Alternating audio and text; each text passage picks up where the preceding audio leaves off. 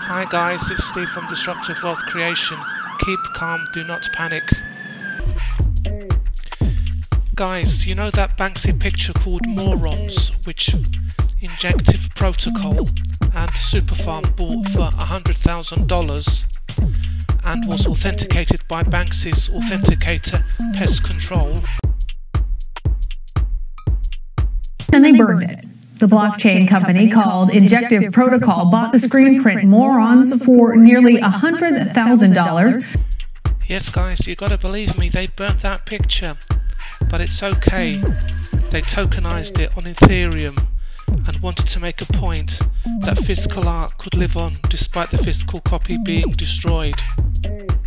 If you want to buy an NFT, check out OPENSEA NIFTY Gateway, or if you want a Banksy print, check out the description below.